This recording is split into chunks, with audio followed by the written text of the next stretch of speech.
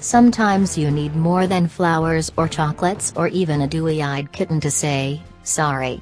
Sometimes you need a subcompact crossover. That's the case with the new Toyota CHR, which will be coming to the US next year and which is at least as much an apology as it is a car, one delivered from the automaker to its European buyers. More precisely, its non-buyers. While Toyota dominates in much of the world, it has always struggled to gain traction in the land of cheese and sauerkraut, particularly in the hard-fought hatchback segment. Last year the Toyota Auris, a British-built version of the Corolla, sold just 140,000 units across the continent, barely more than a quarter of what the Volkswagen Golf managed. Hence the need for a Euro-focused crossover to add some sales magic and compete with entries such as the Nissan Qashqai and the Peugeot 2008. First Europe, then the world. The original plan was to make the CHR exclusively for Europe, but then other markets, including the United States, got a look at it and became interested. It's not just Europe that likes small crossovers, after all. Keen lobbying has seen the CHR confirmed for other markets, including America, although we'll be getting a different engine from the Euro Spec versions that we drove there. The name is both silly and a misnomer. According to Toyota, it stands for Coupe High Rider. Although it has been made to look slightly coupe-ish, in reality this is a four-door crossover with the rear door handles incorporated into the C-pillars. The styling is radical by any standard and positively revolutionary for a brand as generally conservative as Toyota. It's clear that lots of pent-up creativity has been expended in its creation. Let's hope there's some left for the upcoming Supra, and although coupe and SUV are pretty much dog and cat in design terms, the fusion here works reasonably well. The cabin is only slightly less out there, with a swoopy design fitting around the hard points of some familiar Toyota switchgear, including the same digital clock that the company has fitted into the dash of seemingly everything it has built for at least 3 decades. There's a slightly overwrought diamond theme going on in the cabin, too, with the shape featured everywhere from the ventilation controls to the embossing of the headliner and the door panels.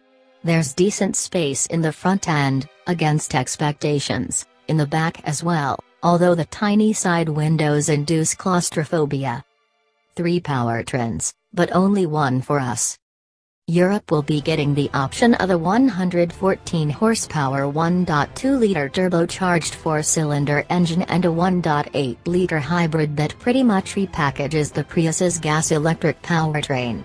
Both the CHR and that hybrid hatch are based on Toyota's TNGA platform. Sadly, neither of those powertrains will be coming to the States, at least not initially. Chief Engineer Hiroyuki Koba has confirmed that the US will be restricted to a naturally aspirated 2.0-liter 4-cylinder, which will make up for its relative lack of sophistication with a dose of extra power, 144 horsepower and 140 pounds-to-foot. We'll have to wait until the car arrives stateside to tell you what that engine is like in the CHR, as we didn't get a chance to sample it at the European launch.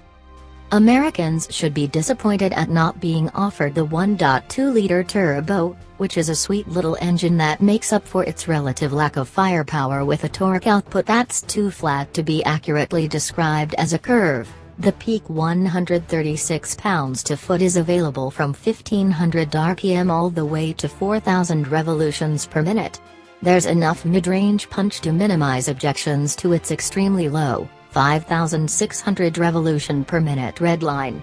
It feels quicker than its factory estimated 11.4 seconds 0 to 62 mph time suggests, especially when working with the slick shifting 6-speed manual that will be standard in Europe, and which even has a rev matching function to help smooth downshifts.